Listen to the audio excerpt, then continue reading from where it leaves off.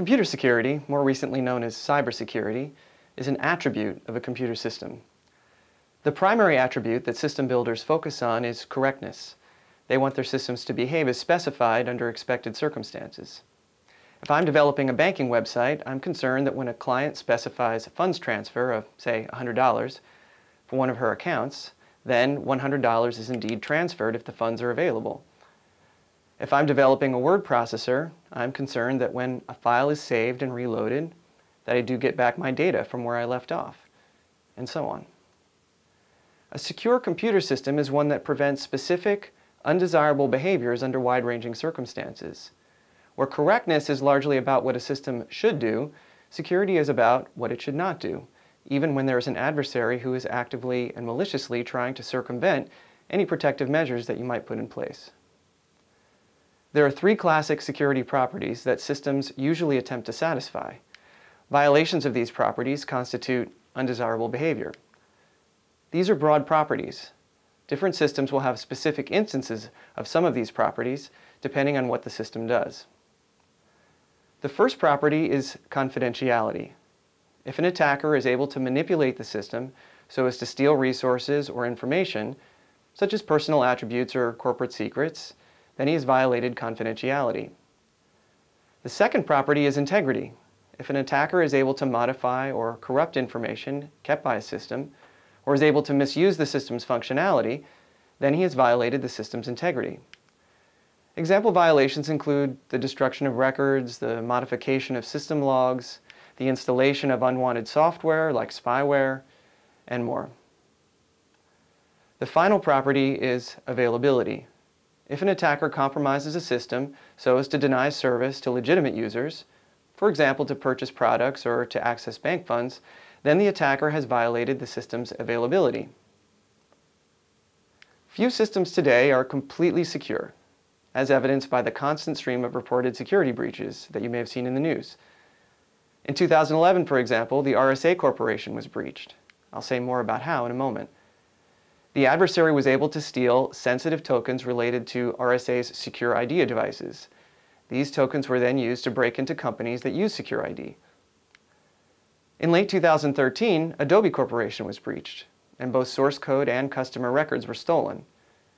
At around the same time, attackers compromised Target's point-of-sale terminals and were able to steal around 40 million credit and debit card numbers. And these are just a few high-profile examples. How did the attackers breach these systems?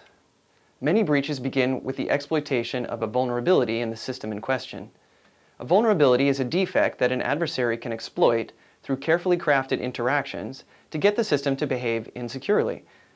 In general, a defect is a problem in the design or implementation of the system such that it fails to meet its requirements. In other words, it fails to behave correctly. A flaw is a defect in the design, while a bug is a defect in the implementation. A vulnerability is a defect that affects security-relevant behavior rather than simply correctness. As an example, consider the RSA 2011 breach. This breach hinged on a defect in the implementation of Adobe Flash Player. Where the Flash Player should benignly reject malformed input files, the defect instead allowed the attacker to provide a carefully crafted input file that could manipulate the program to run code of the attacker's choice. This input file could be embedded in a Microsoft Excel spreadsheet so that Flash Player was automatically invoked when the spreadsheet was opened. In the actual attack, the adversary sent such a spreadsheet to an executive at the company. The email masqueraded as being from a colleague, so the executive was beguiled into opening that file. This sort of faked email is called a spear phishing attack, and it's quite common. Once the spreadsheet was opened, the attacker was able to silently install malware on the executive's machine, and from there, carry out the attack. This example highlights an important distinction between viewing software through the lens of correctness and through the lens of security. From the point of view of correctness, the Flash vulnerability is just a bug, and all non-trivial software has bugs. Companies admit to shipping their software with known bugs because it would be too expensive to fix them all. Instead, developers focus on the bugs that would arise in typical situations. The bugs that are left, like the Flash vulnerability, come up rarely, and users are used to dealing with them when they do. If doing something causes their software to crash, users quickly learn that that something is not something to do and they work around it. Eventually, a bug is so burdensome on many users that a company will fix it. Now, on the other hand, from the point of view of security, it is not sufficient to judge the importance of a bug only with respect to typical use cases. Developers must consider atypical misuse cases because this is exactly what the adversary will do. Whereas a normal user might trip across a bug and cause the software to crash, an adversary will attempt to reproduce that crash, understand why it is happening, and then manipulate the interaction to turn that crash into an exploitation. In short, to ensure that a system meets its security goals, we must strive to eliminate bugs and design flaws. We must think carefully about those properties that must always hold no matter what, and ensure our design and implementation does not contain defects that would compromise security. We must also design the system so that any defects that do inevitably remain are harder to exploit.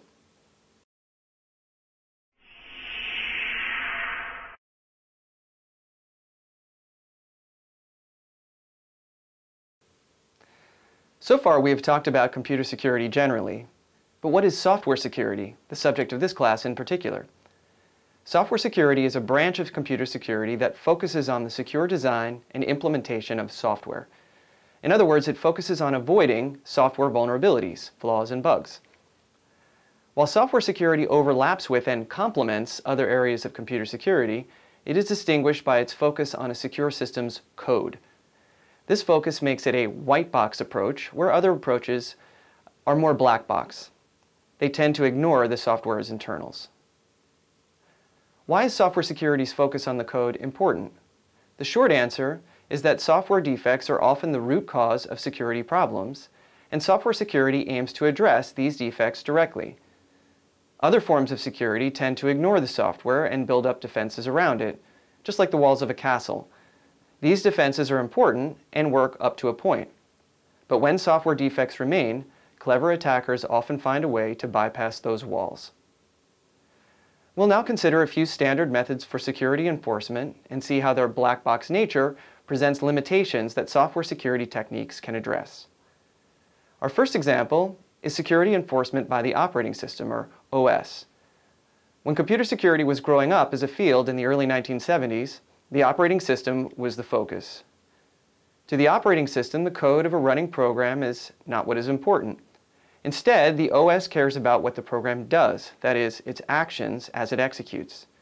These actions, called system calls, include reading or writing files, sending network packets, and running new programs.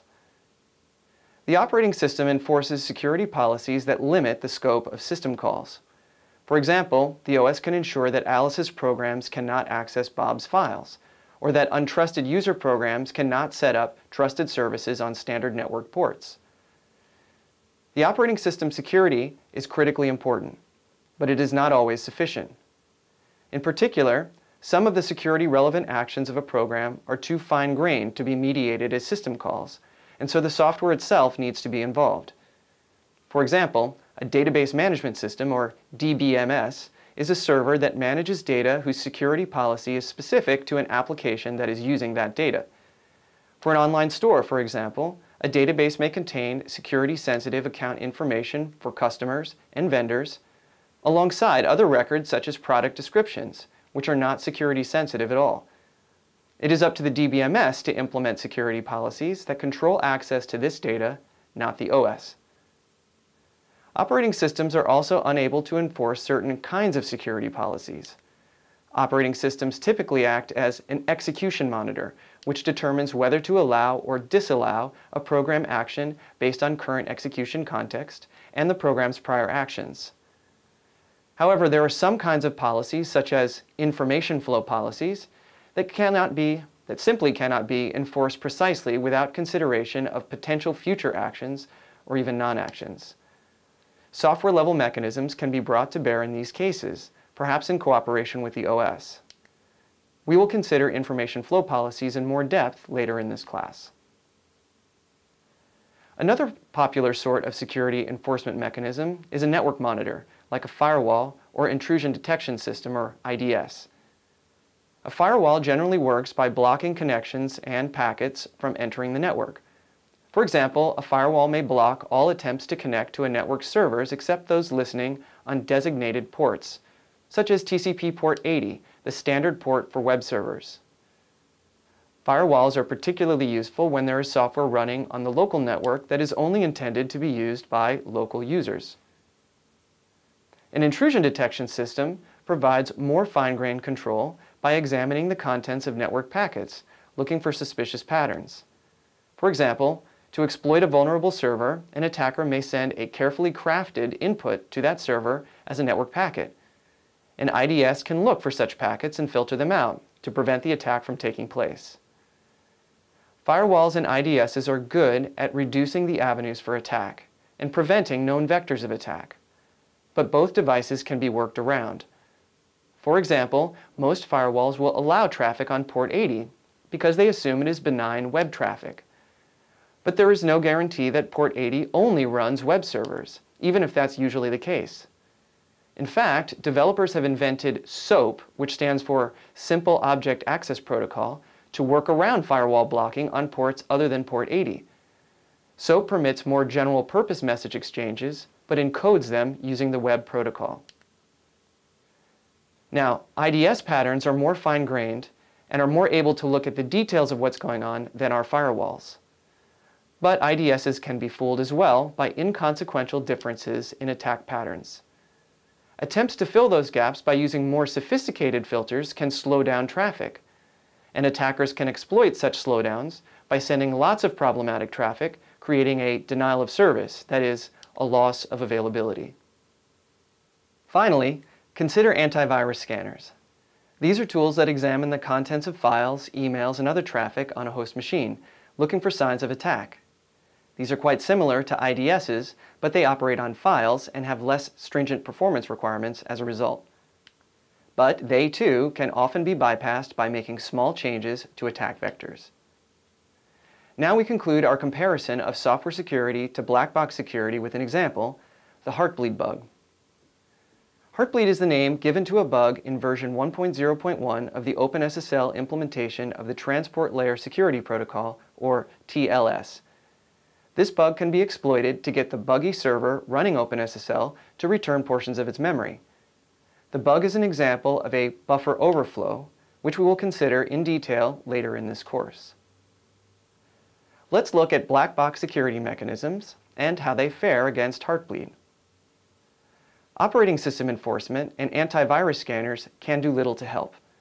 For the former, an exploit that steals data does so using the privileges normally granted to a TLS-enabled server, so the OS can see nothing wrong. For the latter, the exploit occurs while the TLS server is executing, therefore leaving no obvious traces in the file system. Basic packet filters used by IDSs can look for signs of exploit packets.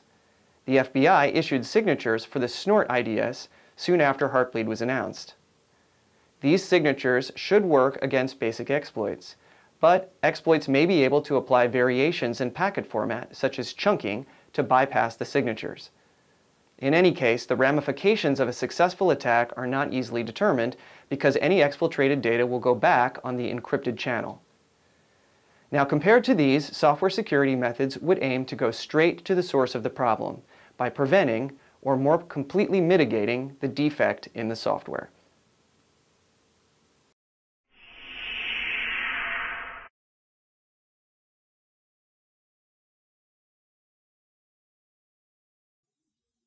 Now we're going to take a tour of what you will learn in this course. The target audience for the course is those people involved or interested in developing secure software.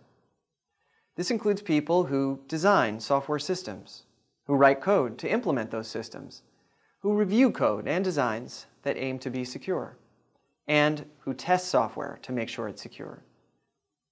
This course is one of several in the Maryland Cybersecurity Center's series of courses in Coursera's cybersecurity specialization. At various points, it will overlap with topics covered in the other courses, which include usable security, cryptography, and hardware security.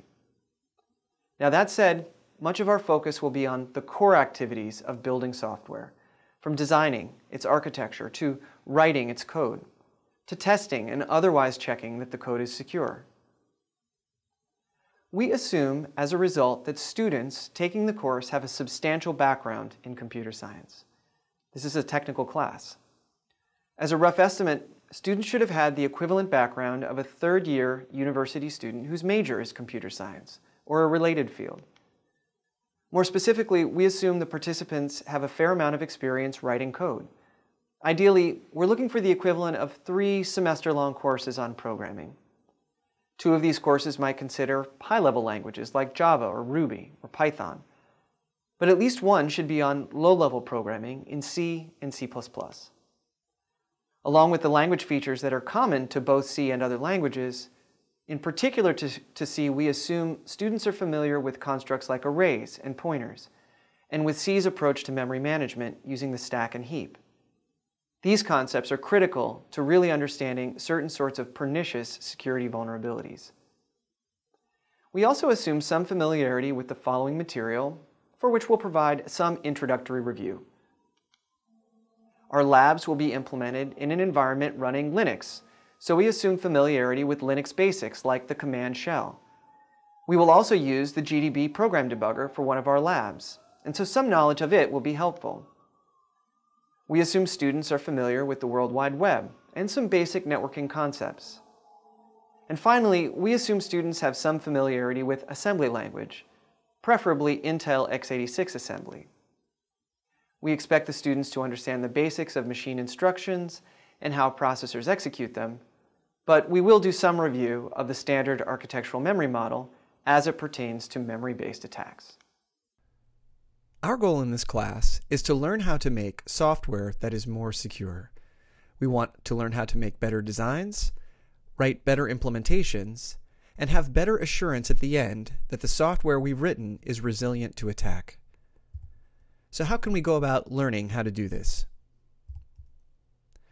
We're going to take on 2 points of view when looking at software security: black hat and white hat. Black hat takes on the point of view of the adversary, white hat of the defender. So a black hat is going to ask, what are the security relevant defects that constitute vulnerabilities in our software, and how can those defects be exploited? Putting on our white hat, we're going to ask, how do we prevent security relevant defects before we deploy?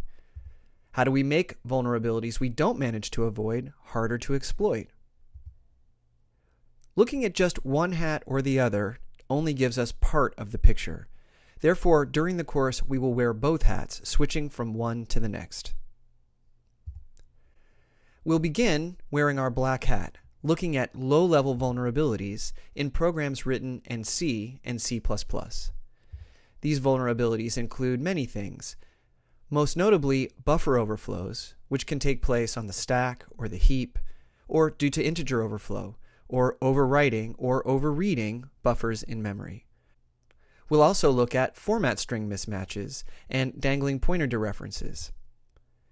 These vulnerabilities lead to attacks like stack smashing or format string attacks or return-oriented programming. All of them are violations of a property called memory safety, where accesses to memory via pointers go to memory that they don't own and instead go to other parts of the program.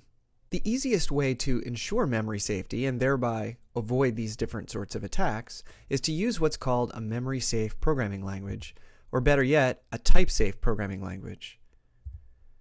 If you still want to use C and C++, which are not memory-safe, then there are several automated defenses that will help prevent or mitigate attacks. We'll discuss several: stack canaries, non-executable data, address space layout randomization, memory safety enforcement, and control flow integrity. And we'll discuss how to augment these defenses using safe programming patterns and libraries. One key idea in these programming patterns and libraries is to validate untrusted input and therefore prevent certain sorts of attacks. Next, we'll turn our attention to securing the World Wide Web. Much of what we do today is on the web, and as a result, it's also the target of attack. The web brings with it new vulnerabilities and attacks, and we'll discuss several, including SQL injection, cross-site scripting, cross-site request forgery, and session hijacking. We'll also look at the defenses against these attacks, and we'll see that they have a similar theme to defenses we've seen to this point. For example, we should be careful who or what we trust by validating input, and we should try to reduce any possible damage of attack by making exploitation harder.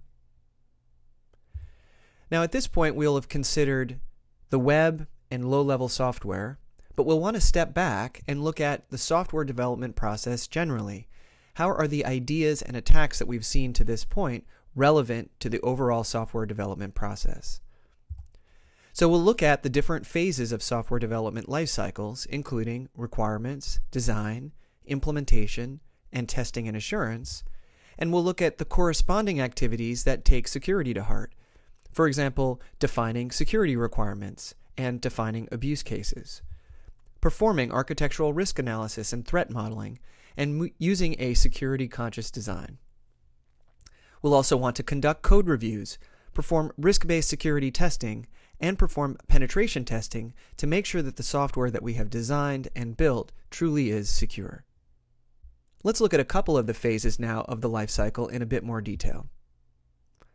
For requirements and design, we'll look at how to identify sensitive data and resources and define security requirements for them. These requirements include things we've mentioned already, like confidentiality, integrity, and availability.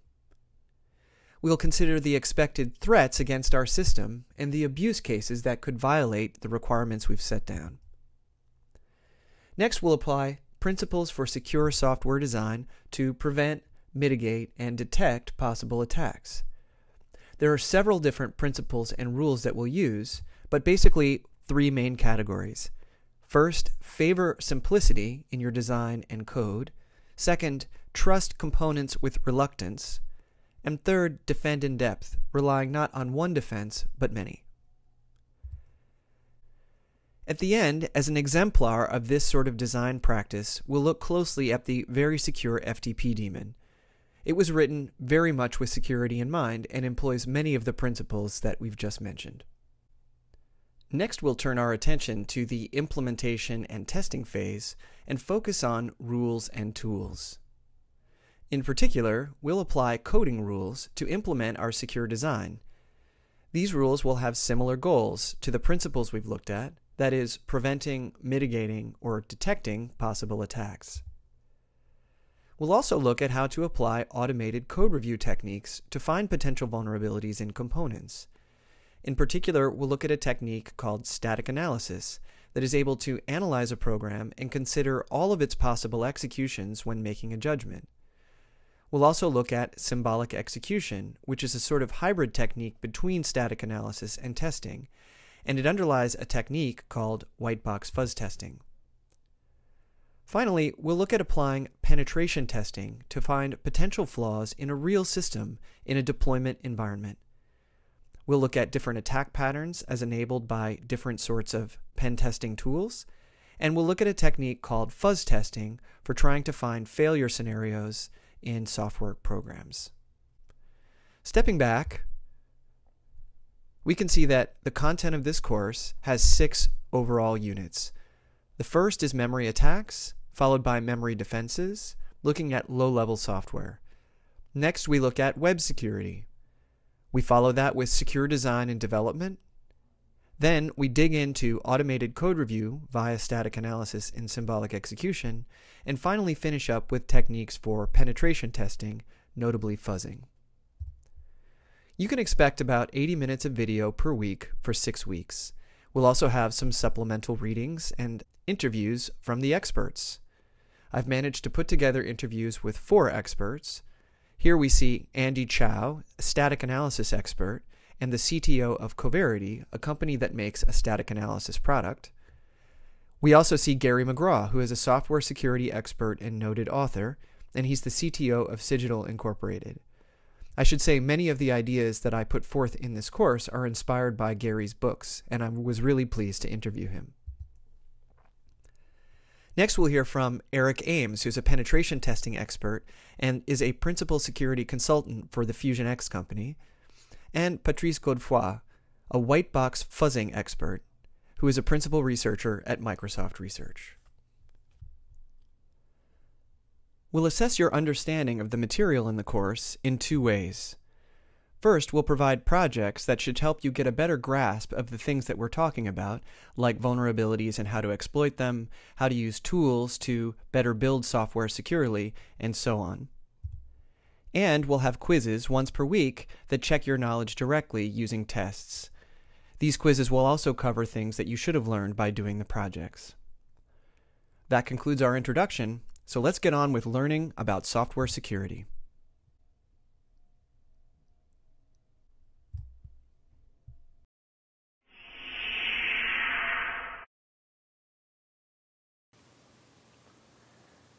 In this unit, we will consider low-level software security, which is a concern for systems written in the C and C++ programming languages. We will begin by considering the infamous buffer overflow attack, which low-level software is vulnerable to in particular. What is a buffer overflow? A buffer overflow is a bug that affects low-level code, typically written in C and C++, with significant security implications.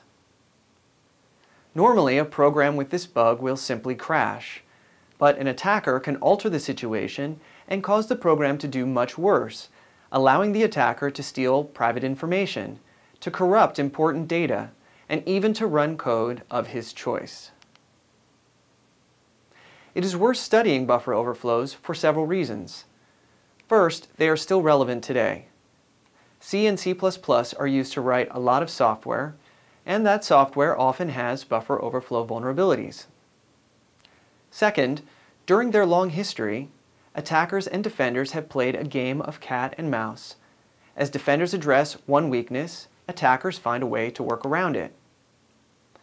We will find it instructive to understand the technical details of that long history, to see how the attack works and how to defend against it. Lessons we learn here will be relevant to other software weaknesses. So, let's dig in a little bit further to the relevance and history of buffer overflows. First, this chart shows that C and C++ are still very relevant today. The chart comes from a recent study done by IEEE Spectrum magazine. To come up with their ranking, they looked at new and active open source projects hosted on sites like GitHub, and also looked at Google keyword searches among other data. Considered all together, the evidence puts C and C++ as two of the top 3 languages used today. Therefore, any vulnerabilities particular to these languages, as buffer overflows are quite relevant to a good understanding of cybersecurity. What software is written in C and C++? Some examples include operating system kernels, high-performance servers, such as web servers and database servers, and embedded systems, which appear in cars, airplanes, industrial control systems, and even the Mars rover. These systems are all of critical importance. They are the platform for computing, and they drive our economy and ourselves from here to there. A successful attack on these systems has tremendous consequences. The first buffer overflow attack occurred in 1988 and was carried out by a student named Robert Morris. This attack was part of a self-propagating computer worm that replicated itself across the internet. Once it compromised one system, it would gain a foothold there and try to launch an attack against other systems. The attack worked in part by sending a special string to a server called fingerd that was vulnerable to a buffer overflow. This string contained code that would help carry out the attack. In the end, the attack infected a significant portion, around 10%, of the nascent internet, causing a tremendous amount of damage due to denial of service.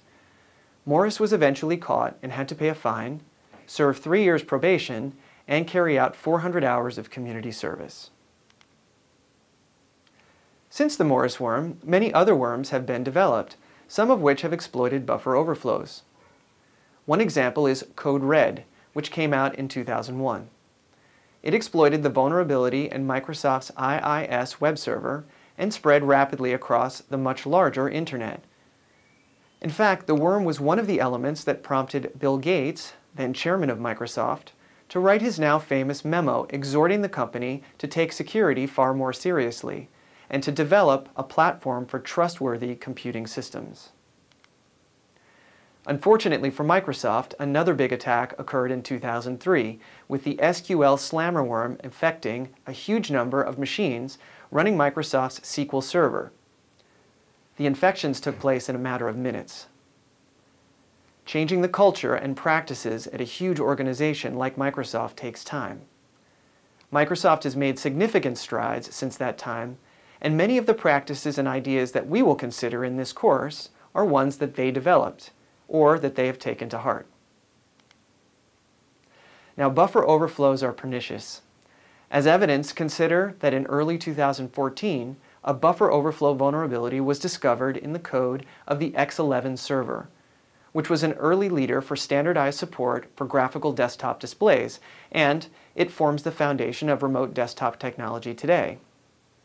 That bug that was discovered in 2014 had been latent in the source code for more than 20 years. And indeed, despite the increased knowledge of how dangerous buffer overflows are and the attention paid toward defending them, the number of reported vulnerabilities continues to rise. So here's what we'll do. For the rest of this unit, we will learn how buffer overflows work and then learn various ways to defend against them. For a complete understanding, we'll need to look at how a compiler produces executable code from C source programs, and how the operating system and architecture work together to run these programs. We'll see that knowing these details, an attacker can exploit bugs in how the program utilizes memory in order to attack that program. In general, security often requires a whole systems view, and our study here will be an example of that. Before proceeding, I'd like to make a note about terminology. I use the term buffer overflow to mean any access of a buffer outside of its allotted bounds. This access could be an overread, or it could be an overwrite. It could occur during iteration across each element of the buffer, for example, running off the end, or by a direct access through a direct index of the buffer.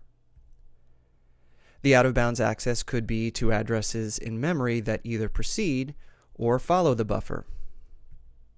All of these things I'll consider broadly as a buffer overflow. Now, others sometimes use different terms to refer to specific instances of buffer overflow that I have listed above. They might reserve the term buffer overflow to refer only to actions that write beyond the bounds of a buffer, and they might use terms like buffer underflow, buffer overread, or out-of-bounds access to be more specific. Throughout this course, when I use the phrase buffer overflow, I use it typically in the most general sense, and more specific uses can be determined from context.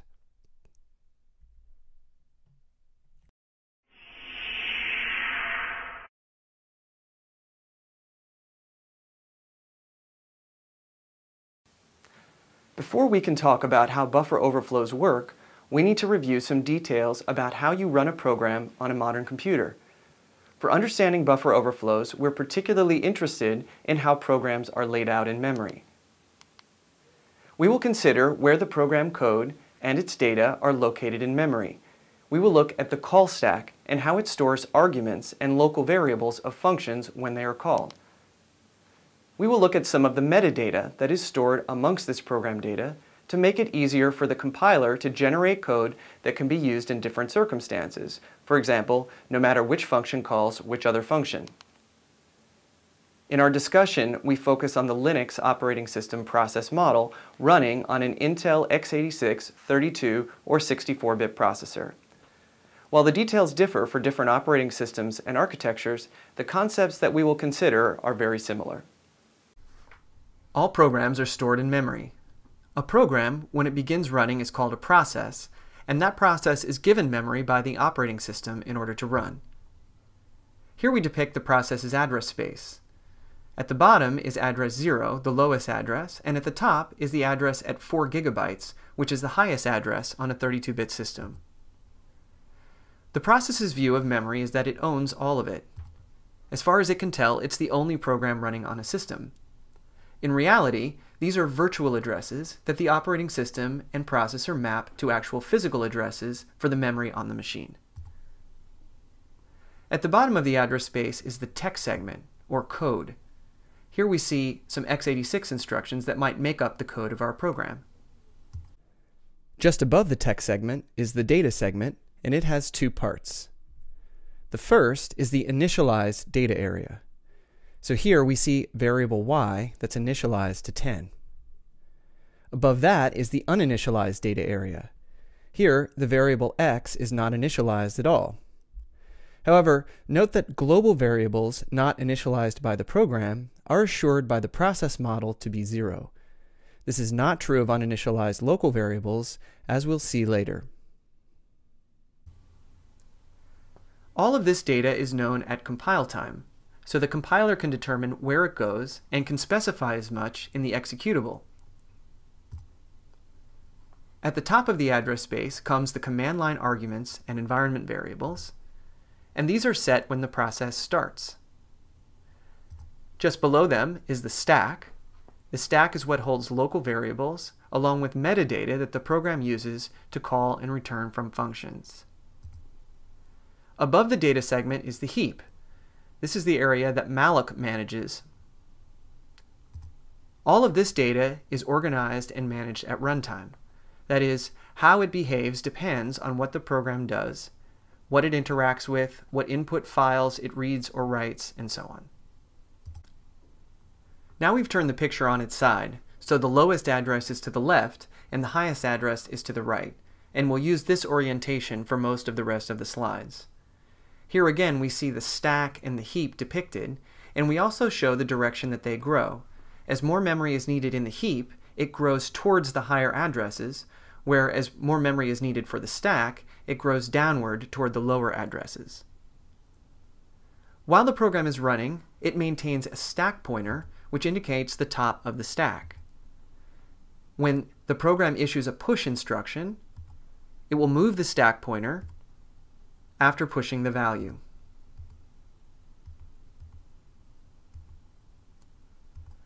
Now, suppose that after running for a while, the function that had pushed these values returns. In that case, we expect that the function will pop a large portion of the stack off, removing all of its local variables and arguments.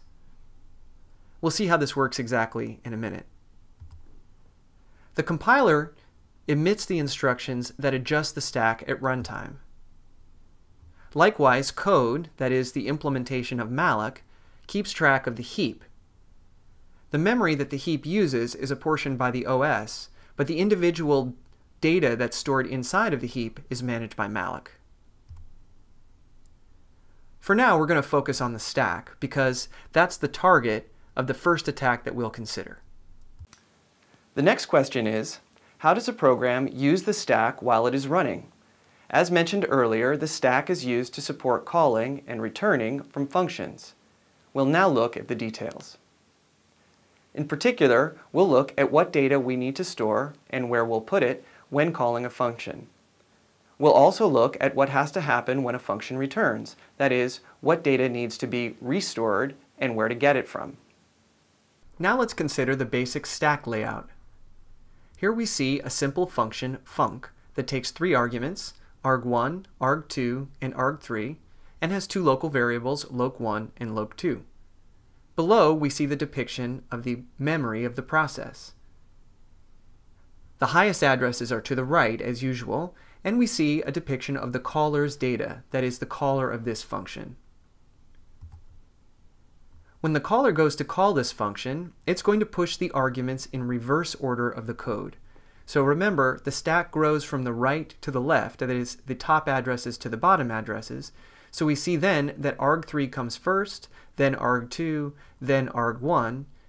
That is the opposite order of the program. Now, the local variables of the function are accessed on the stack as well, and they are stored in the order that they appear in the program text. That is, first loc1 and then loc2. There are a couple bits of information that are stored in between, and we'll see what these are in a moment. Now suppose the compiler is generating code to access these variables. So here we show that within the function it wants to increase the value of loc2 by 1. How will it do this? Well, In order to do it, it needs to know where loc2 is stored on the stack. Suppose, for argument's sake, that it's stored at this particular address. How will the program know that? Well, if we think about it, if this function could be called from many different places in the program, the actual address of loc2 could differ depending on who called the function. Therefore, the compiler cannot know this address at compile time, and it's going to need to do something else. Fortunately, the compiler always knows the relative address of this variable. That is, it's always 8 bytes before the question marks here on the stack.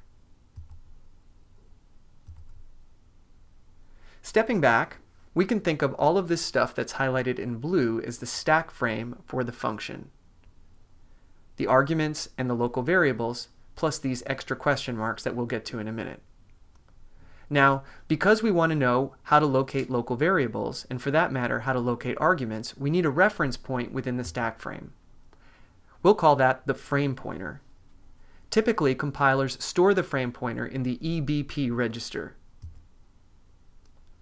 Therefore, the compiler knows that no matter where this function is called from, it will always be 8 bytes distant from the current value of the frame pointer. Now let's see how we implement returning from functions. Here we see main, which is called the function func that we were just looking at, and we see the stack frame for func here at the bottom of the slide. Here's the caller's data for main that we've saved. Now, when we called func, main was using the frame pointer, just as func is, to access its own local variables. When we return from func, main is going to want to use the same frame pointer that it had before, so that when it goes to access its variables, it's going to the right addresses. So the question is, how do we save and restore the frame pointer so that this works properly? Well, let's think about how main is going to call func in the first place. What it will do is it will push its 3 arguments, arg3, arg2, arg1, here hey, 10, -3. It'll push some other data that we'll see in a minute. At this point, the stack frame pointer is right here. Now what we can do is we can save main's frame pointer right on the stack. At this point, we can update the frame pointer to be the current stack pointer. And now, when the func function starts to run, it will push its local variables after the current stack pointer. And here we are from where we started. The next question is, how do we resume at the same place that we were in main when we called func? Here's what's going on. As main is running, the instruction pointer, EIP, is moving through the different instructions that implement main. Now it goes to call func. When it goes to call it, the instruction pointer is going to move up and start executing these different instructions. So what we want is to resume back to where we were when we called the function. Well, we can play the same trick that we did with the frame pointer. We can store the instruction pointer just before calling the function on the stack. Now, when we go to return, we just have to set the instruction pointer to 4 off of the current frame pointer in the callee. In summary, when calling a function, we push arguments onto the stack in reverse order, then we push the return address, and then we jump to the function's address. Within the called function, we push the old frame pointer onto the stack. We set the new frame pointer value to be where the stack is right now, and then push the local variables in order. Finally, to return, we set the previous stack frame by restoring the frame pointer, and then we simply jump back to the instruction pointer that we saved on the stack, which is 4 more than the reset stack pointer, which was set to be the previous frame pointer.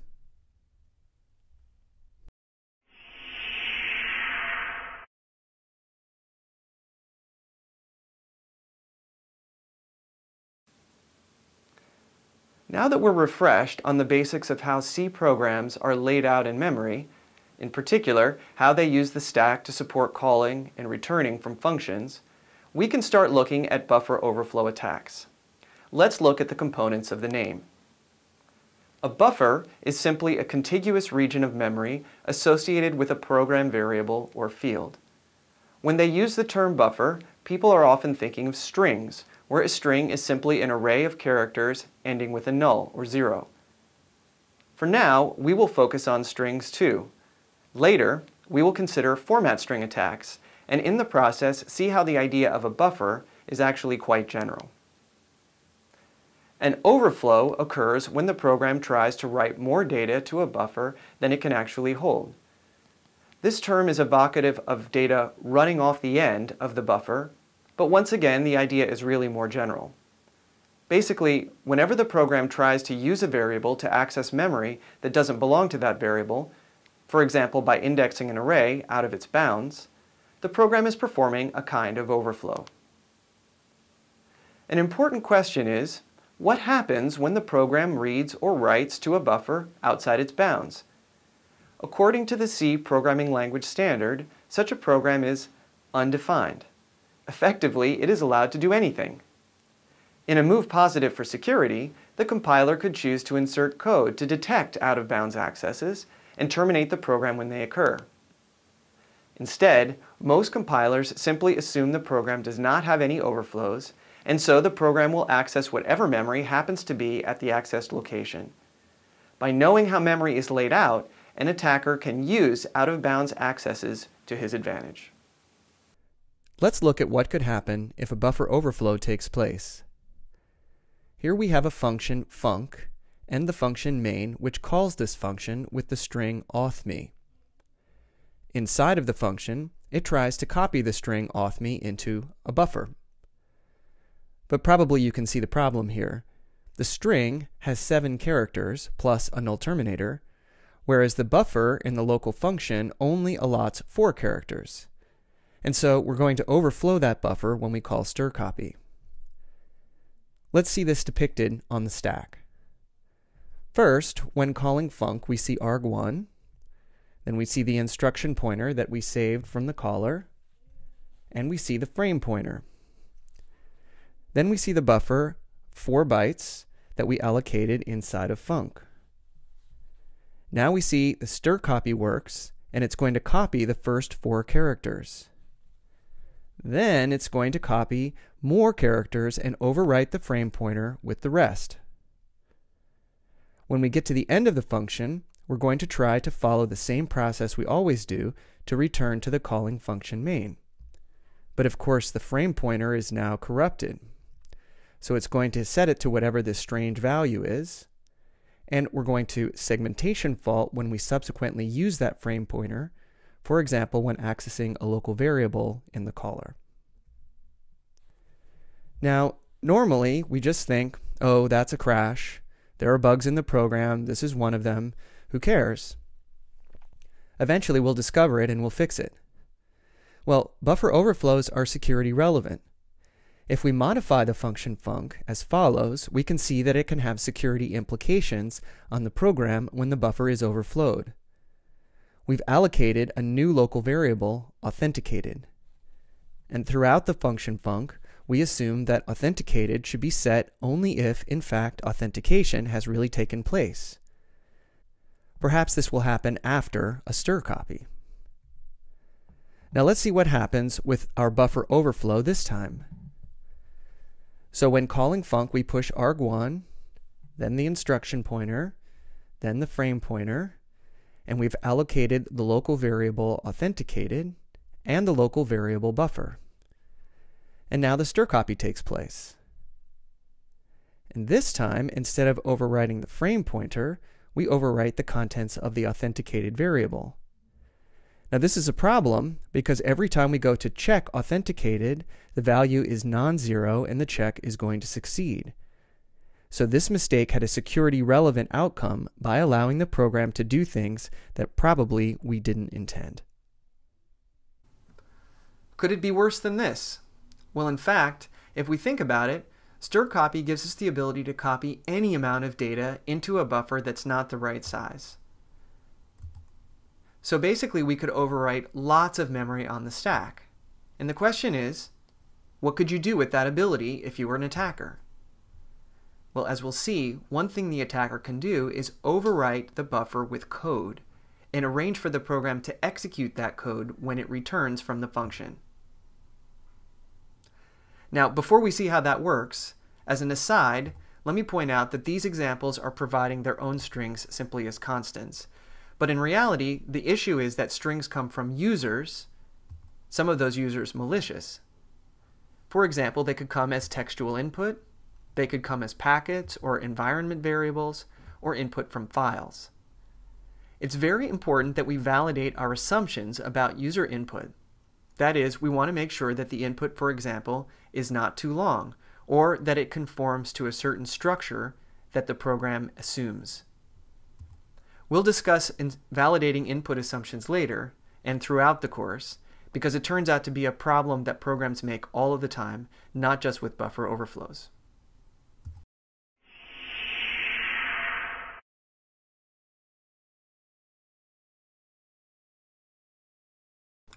Now let's look at the main idea of code injection using a buffer overflow. Recall our function func, and in this case using sprintf to copy into buffer. There are two main challenges for code injection. The first is somehow using the program to load your own code into memory, and the second is somehow getting the instruction pointer to point to it so that that code can be executed. So let's look at the first challenge, loading code into memory. The first thing to keep in mind is that this code must be the machine code instructions that that machine is prepared to run. In other words, it's not going to be C source code, but instead it's going to be the actual assembly language for the target architecture. Moreover, it can't be just any assembly language. We have to be careful about how we construct it. So for example, it cannot contain any all 0 bytes. Why is this? Well, strcpy, sprintf, gets, scanf, and various other unsafe calls that we might like to exploit will only copy data that doesn't have zeros in it. That is, it will copy from the start of a source buffer up until it reaches 0 and then stop. Therefore, if we want to inject a lot of code, we have to make sure that all of that code contains no zeros. Next, we need to be careful that the code is complete. It can't assume that it can use the loader to, say, resolve memory addresses inside of the program. Instead, it has to be completely self-contained. What code should we try to run? Well, we want to try to run a general purpose shell in the best case. A general purpose shell is a command line prompt that provides the attacker general access to the system. You may want to do other things with the code you inject, but this is sort of the best case. Code that launches a shell as part of an attack is called shellcode. Here's what the shellcode you might like to write might look like. It's a simple function that calls execve, which effectively transforms the current program into the one given as an argument. In this case, the argument is bin sh, a shell. Here's some assembly for this shellcode. If we look at the first instruction, this is what it might look like as a string. This would be the string that you provide as part of your input. The second challenge is getting the injected code to run. Just because we loaded the code in doesn't mean we can get the pointer, the program, to jump to your code whenever you like. Moreover, you don't know precisely where your code is with respect to the instruction pointer. Somehow we have to get it at the start and start running. Now, recall the memory layout summary for the calling and returning from functions.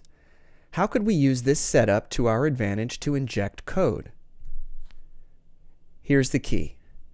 The very last step jumps back to the location of the return address, which was saved on the stack. Therefore, we can store the address of our code at that location, and therefore get the program to jump to that code. That's the main trick. Here's what it looks like visually.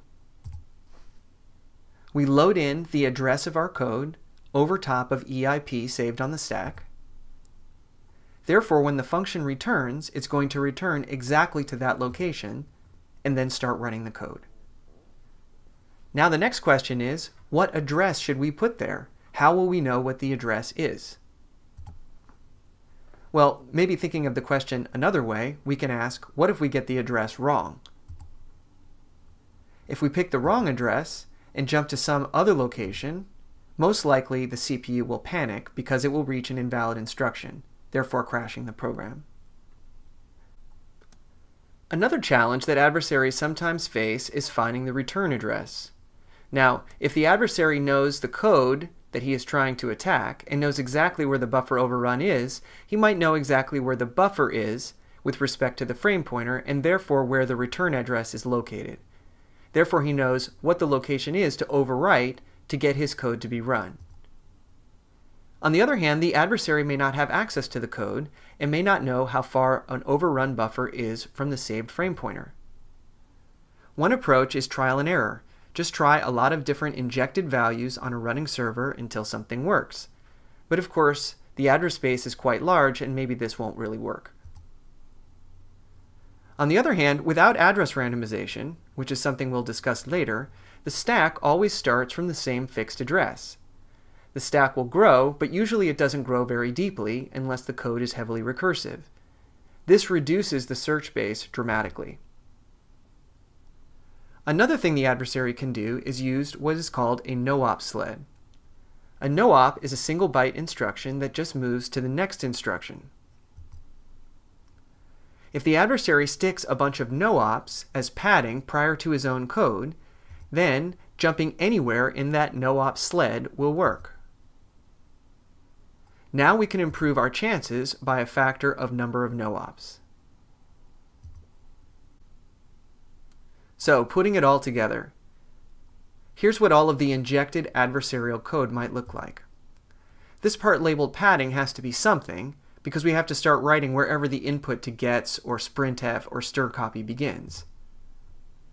But when the program returns to the picked location, it'll hit the no-op sled and start running our malicious code.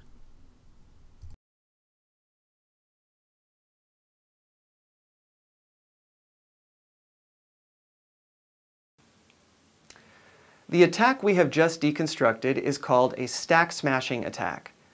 The term was coined by the hacker with the handle Aleph1 in his famous 1996 article in Phrack magazine titled Smashing the Stack for Fun and Profit, which you can still find online. The reason for the name is obvious. The attack overwrites, or smashes, important data on the stack to enable illicit actions. Revisiting the three security properties we briefly discussed in the introductory lecture, confidentiality, integrity, and availability, we can see that stack smashing is a violation of integrity. The attack has corrupted important data in the program and enabled further corruption of data on the system by allowing arbitrary code to run on behalf of the attacker. Stack smashing can also reduce availability by simply crashing the program or injecting code to make it unresponsive.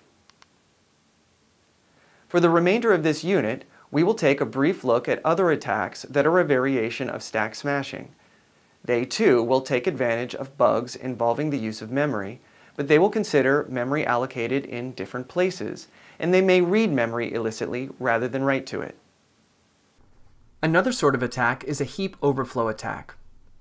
While stack smashing overflows a stack allocated buffer, you can also overflow a buffer allocated by malloc, which resides on the heap. This code gives an example. At the top, we define a struct, vulnerable struct, that has two fields. The first is buff, a character pointer. The second is the compare function pointer. Below, we see a function foo that takes a vulnerable struct as an argument, along with two character pointer arguments. To begin, the first line of the function copies 1 into buff. The second line copies 2 past 1 into buff. Finally, the third line calls the compare function pointer, passing buff as an argument, and comparing it against the foobar file pointer. Now, you may have noticed that this code is only going to work properly if the string length of 1 and 2 is less than the maximum length of the buffer into which they were copied. Otherwise, we will overwrite the compare function pointer. Just as when we overwrite the return address in a stack smashing attack, the adversary may be able to control how this overwrite happens and get the program to run code of his choice. There are many variants of this basic heap overflow attack. One variation applies to programs written in C++, which extends C with support for object-oriented programming. C++ objects consist of data and methods as defined by a class. Classes support inheritance, so a method in a parent class can be overridden by a method defined in an inheriting child class. C++ supports subtype polymorphism, so that a child class's object can be used where a parent class object is expected. As a result, the compiler cannot be sure whether an object declared to have a type T really does have type T, or has a type that inherits from T. To handle this situation, all objects are compiled to have what is called a vtable. This is an array containing pointers to the code of each of the object's methods. The code used to call a method simply indexes the vtable using a fixed offset that corresponds to the desired method. Now, for this to work, the vtable has to be at a standard location within an object. Wherever it happens to be, the fields containing the object's data are nearby. If one of those fields is subject to a buffer overflow, then the vtable could be corrupted and a method function pointer overwritten. This is analogous to the situation we just saw with the vulnerable struct in C. Both this and the earlier attack we saw overflowed a buffer into another field of the same object. An alternative is to overflow into an adjacent object, for example, one containing a function pointer. This is more challenging because the attacker may need to work to get the right kind of object nearby the one he can overflow, but it can be done. A related attack aims to overflow not a program object, but instead the metadata that malloc uses to keep track of heap allocated memory. Oftentimes, the memory just before the pointer returned from malloc contains a header. This header may contain pointers, for example, linking the returned object into a list of allocated data. Data not currently in use by the program will be linked in a free list instead. By corrupting this data, an attacker can cause the code implementing malloc, and free, to carry out actions to his advantage. Another sort of attack that's often considered in its own right is an integer overflow attack. These attacks rely on the fact that in C, a variable has a maximum value, and when that value is exceeded, the variable's value will wrap around. In this case, we're reading in from the network using the packet getInt function. Suppose that the adversary has control of the other side of the network and is sending a very large number. In fact, suppose the number is 1,073,741,824, and that the size of a character pointer on our architecture is 4. In other words, it's a 32-bit architecture. Obviously, nresp is greater than 0, and so we will malloc a buffer into which we store a response. Now, the adversary has arranged it so that this very large number times 4 wraps around to 0. Many malloc implementations will happily allocate a size 0 buffer, and then the subsequent writes to that buffer are overflowing it. Of course, just as in all of the other attacks that we have seen, this overflow may be controllable so that the adversary can inject code or otherwise have his way. Many of the attacks we have shown so far affect code, return addresses, and function pointers, but we can also affect data as well. For example, the attacker might overrun a buffer to modify a secret key to be one known to him, and therefore he can decrypt future intercepted messages using that key. He might also modify state variables to bypass authorization checks. For example, we showed this with the authenticated flag when first introducing the idea of buffer overflows. He might also modify interpreted strings used as part of subsequent commands sent to other programs. For example, server programs that communicate with databases will often do so using SQL. SQL commands may be overwritten by buffer overflows to get the attacker access to arbitrary portions of the database. So far, we've just been interested in what happens when you write past the end of a buffer. But a bug could also permit reading past the end of the buffer. This might leak secret information. As an example, consider this program. The program is going to read in to buff from standard in, then it will echo back the number of characters specified. Here, we're reading in an integer. We first read into the buffer and then call the A2I function to convert the contents of that buffer, a string, into an integer length. Next, we read in a message. Finally, we echo back that message by iterating up to the length specified, printing out the characters one at a time. Where's the problem? The problem is that the length that was specified in the first read may exceed the length of the message provided in the second read. If it does, it's going to print out characters beyond what was read in. Here's an example run of this program. We start the server, enter in a number, and then enter a message. In this case, the number does correspond to the length of the message, and the program echoes back the message as expected. Here, the number is slightly less than the length of the message, and as expected, fewer characters are returned. Here, the number is greater than the length of the message, and we can see that extra data is printed out beyond what was entered. This data is leaked. It was whatever was read in previously. The Heartbleed bug is an example of a high-profile buffer overflow discovered in early 2014 that involves reading data rather than writing it. By some estimates, Heartbleed affected nearly 600,000 servers on the Internet. The bug was in the implementation of the so-called heartbeat functionality of the SSL protocol. This functionality allows a client to send a heartbeat message to the server, asking it to respond back to confirm the connection is still active. The heartbeat message contains a length field that indicates the length of the portion of the message to echo back. The bug in the SSL server was that it did not check the length was accurate. In fact, it could be much longer than the heartbeat message itself. By specifying a long length, the attacker could get the buggy server to read beyond the buffer containing the heartbeat message, and therefore return whatever was in nearby memory.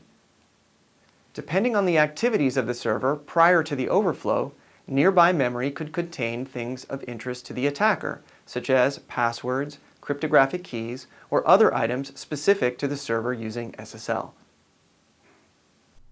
Another interesting memory bug occurs when dealing with stale memory. A dangling pointer bug occurs when a pointer is freed, but the program continues to use it. An attacker may be able to arrange for the freed memory to be reallocated and then under his control prior to the program using the pointer that was previously freed.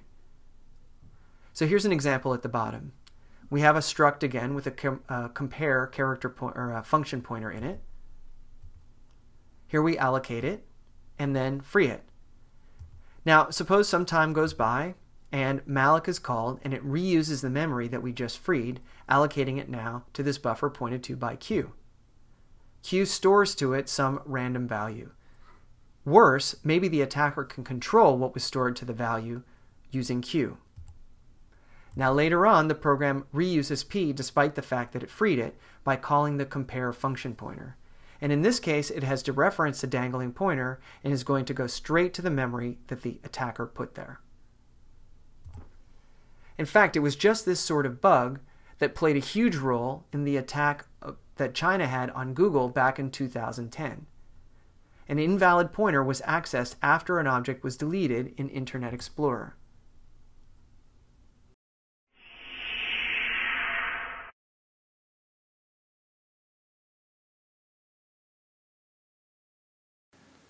The final category of buffer overflow style attack we will consider is called a format string attack. It is named for the format strings used by the printf family of library functions in the standard C library. A format string is typically the first or one of the first arguments to a printf style function, and the remaining variable number of arguments comprise the data to be printed. Format strings use what are called format specifiers to indicate how data should be formatted. For example, the code snippet shown here prints out a record consisting of an individual's name and age.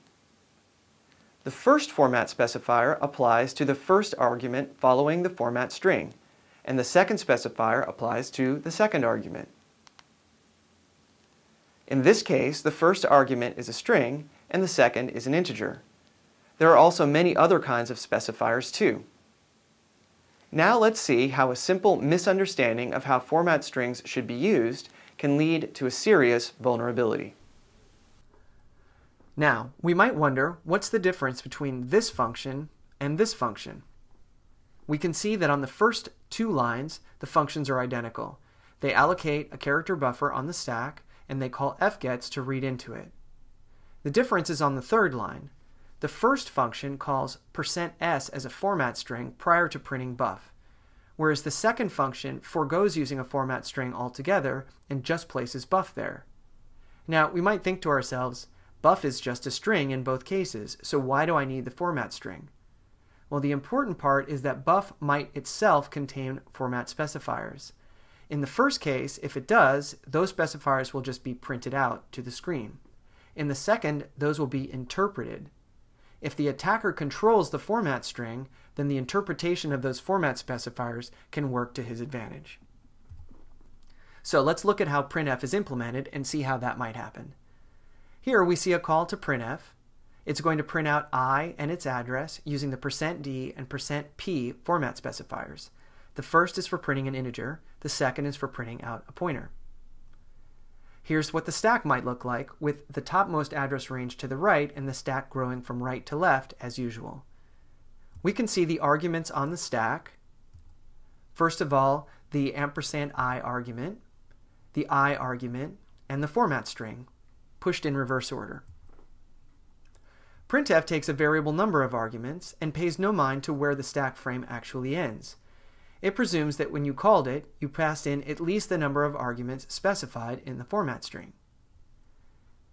Here we have %d, which corresponds to the argument 10, and here we have %p that corresponds to the argument %i, so everything is well. Now let's go back to our vulnerable function. Suppose we passed in the format string %d %x, and notice that there are no additional arguments provided. In this case, the stack will look as follows.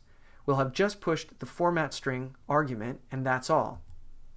Now when printf goes to interpret that string, it will read from the caller's stack frame the %d portion, and then will read again for the %x portion. Let's think about some other format strings and what might happen.